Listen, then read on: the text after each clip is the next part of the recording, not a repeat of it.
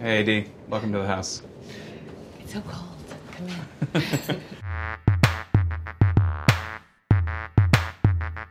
Come on into the parlor where the fire is on. This used to actually have a classic, regular fireplace mantle. Of which this is left over. And we put our own bespoke fireplace up. We actually heat the house just with those a lot of the time because we have 4 of them.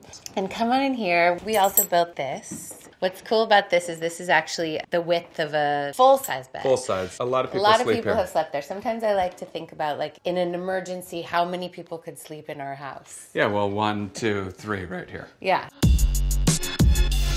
So we both obviously like movies a lot. We make movies. One thing we decided to do is underneath the ceiling, put in this screen. Even during the daytime, it kind of blocks out the lights. It projects from this other side over here. So you can see what we've been watching. Breaking Away. Come on. Who remembers Breaking Away?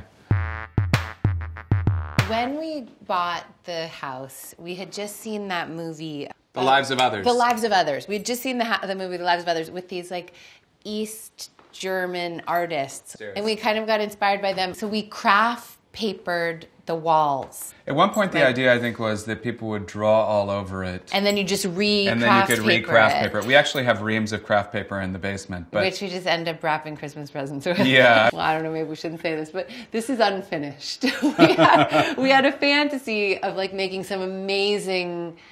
Well, we never found it. I mean, I think that's the way with a lot of this house is that we kind of did it as we went. We didn't do it in one fell swoop. We've sort of enjoyed doing it piecemeal. This room is the music room. So you can see there's guitar, there's an amp over there, there's piano behind you. There's a theremin, which I played the theremin in a movie. The idea in this room is to take inspiration from other artists as you make art. And this is a Matthew Barney piece that he traded me for some work I did on a film of his. My good friend Jordan played with Ornette Coleman. And this is from a score he did called A Girl Named Rainbow. And you can see he wrote, Ornette, the knowledge of goodness, ? Peter. I don't really know what that means, but it's something to think about as you sit here plucking away at the piano. We created this hearth piece. We had it as a coffee table for a number of years. Yeah, I guess so. Yeah. And then we turned it into this hearth. We sort of like mixing things like that, you know. Yeah. This has a little bit of history for us. Like a lot else in this house, several things in this room were repurposed. This sink was actually here, but we put new legs on it. And we found this tile and we retiled it, and this is our amazing bathtub. This is a teak bathtub. It's amazing. It's made by Scottish barrel makers, and we've had it for 10, 12 years, right? This is a favorite room. We like this room, yeah. This is our office. I've really enjoyed sharing the space and, like, working at the same time. We used to have separate desks, and then we sort of landed on sharing a desk. We do have our own separate sections, like that's your section and this is my section. These are all magnetic, and I just hang up pictures and ideas and things that are inspiring me. And then that was a gift I gave you. Peter's really into soccer. This is like the 2 greatest sportsmen of all time. Yeah, this is our bedroom. This is another working fireplace. It's really nice to have a fireplace in your bedroom. We do also have like a lot of teak throughout the house. So there's a built-in teak unit. Yeah. I like the idea of being on a boat and having to have everything have its own little spot, you know, the way you have to be organized. So this is Dinah. Dinah, believe it or not, is only 2 years old and already quite massive. But Dinah is a rescue.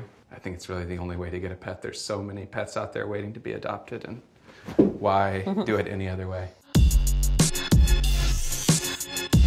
Another bathroom. This is our steam shower. It has heath tiles. They're from California, which is where I'm from. It's also nice to have a big window. And also to be able to shower and be up so high, like you're kind of in the trees. Yeah.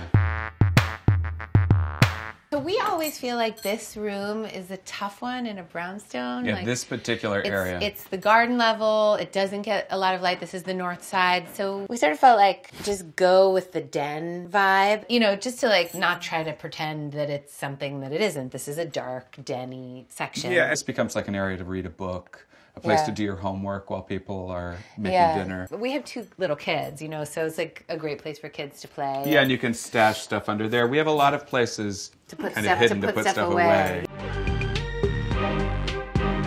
These floors are actually another thing that was reclaimed and put in. This is worm chestnut. We built all this kitchen, and we cook a lot, and we're often in here. And so this is also all teak. This is another wood fireplace insert. And one thing that's so nice about this, we often heat this floor just with this fireplace. Because a lot of this heats up around it. Yeah, this is also heath tiles, also from California. And yeah, it radiates heat. I love this. And the other thing is, you know, in a brownstone, we're going up and down all the time. To be able to close the door to a fireplace and still see a beautiful fire, but it's safe, you know. It's like, you can leave it here.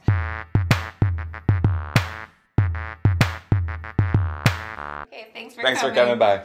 See ya.